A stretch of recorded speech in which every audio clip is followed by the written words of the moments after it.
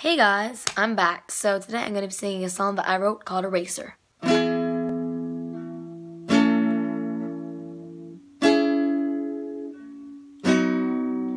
That pencil of yours is a deadly weapon that shoots me down. I can't find heaven.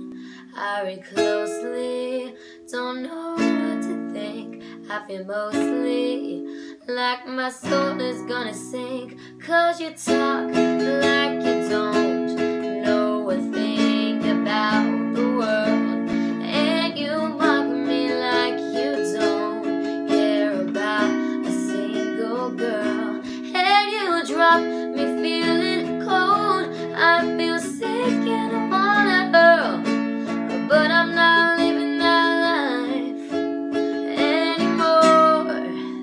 I pick up my eraser and I put it on the paper. I rub it around and it makes a squeaky loud sound. So I grab those scissors and I cut that paper.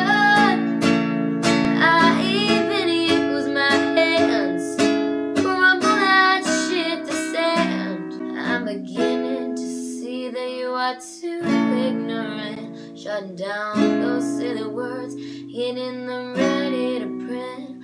I read slowly, what a fool I think. I watch closely as your thoughts wash down the sink, 'cause you talk like you are on some heavy Mary Jane, and your views are super far from today's reality. I'm just gonna keep on being a star like I always have been. And now I know your words are bizarre. I pick up my eraser and I put it on the paper.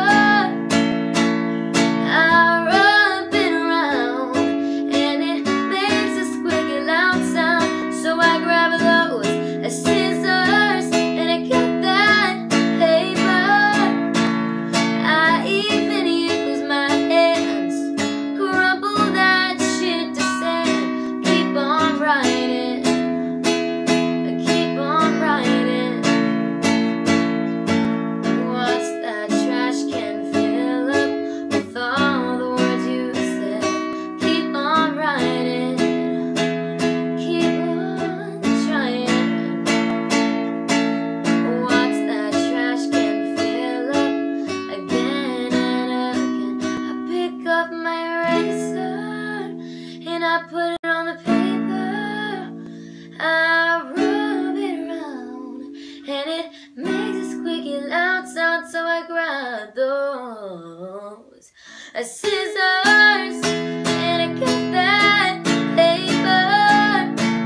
I even use my hands, crumble that shit to sand.